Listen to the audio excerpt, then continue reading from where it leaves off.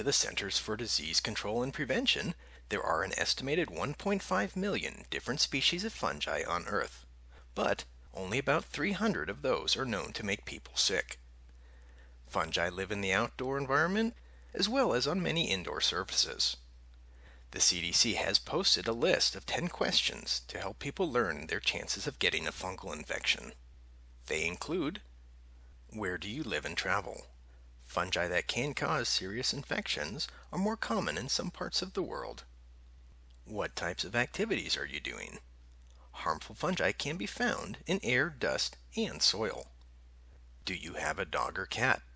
People can get ringworm, which is caused by a fungus, from their pets. Have you recently taken antibiotics? Antibiotics can make people more likely to get certain fungal infections. Are you taking any medications that affect your immune system? Medications used to treat conditions like rheumatoid arthritis or lupus may weaken one's immune system and increase their chance of getting a fungal infection. Are you living with HIV or AIDS? People living with HIV or AIDS may be more likely to get fungal infections. Will you be hospitalized? In the United States, one of the most common bloodstream infections in hospitalized patients is caused by a fungus known as Candida. Have you recently had a transplant? A person who has recently had an organ transplant or a stem cell transplant has a greater chance of developing a fungal infection while their immune system is weakened. Are you receiving chemotherapy or radiation treatments?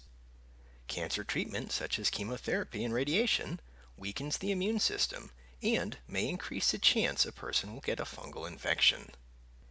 Do you have symptoms of pneumonia that are not getting better with antibiotics? Fungal infections, especially lung infections like valley fever, histoplasmosis, and aspergillosis, can have similar symptoms as bacterial infections.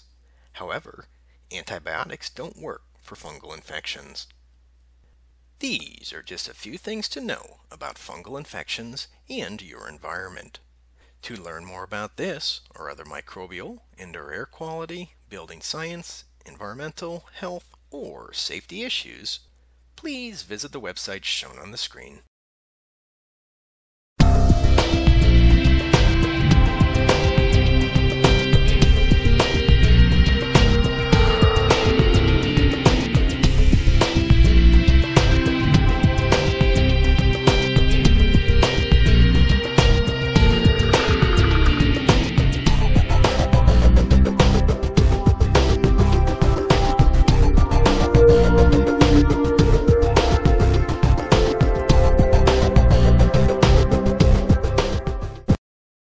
IAQ TV, the place to be.